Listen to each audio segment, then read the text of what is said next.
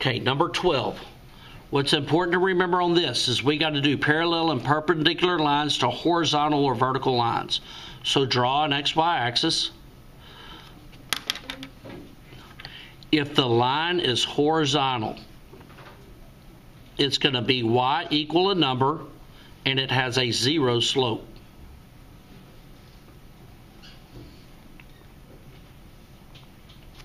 Okay, so if the line is flat, it's going to be y equal a number, and the slope is 0. Draw another XY axis.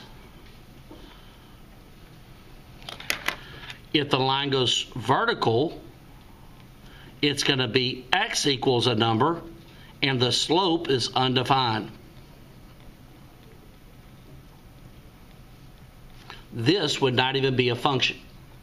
Okay, this would not even be a function. So a flat line is going to be y equal a number, a vertical line will be x equal a number. So we're going to write our answers like this. Okay, so on the first one, which lines can be perpendicular to the line y equal -3? If it's y equal, the line's flat, and we want it perpendicular, so it's going to do like this, isn't it? So a line perpendicular to the red line right here will go through the x-axis, it'll be vertical on it. Okay, so the answer to this would be x equals a number. Which lines can be parallel to y equal -3 or to any other horizontal line? If this is horizontal and it's parallel, it's going to stay horizontal in it. So the answer to this one would be y equals a number.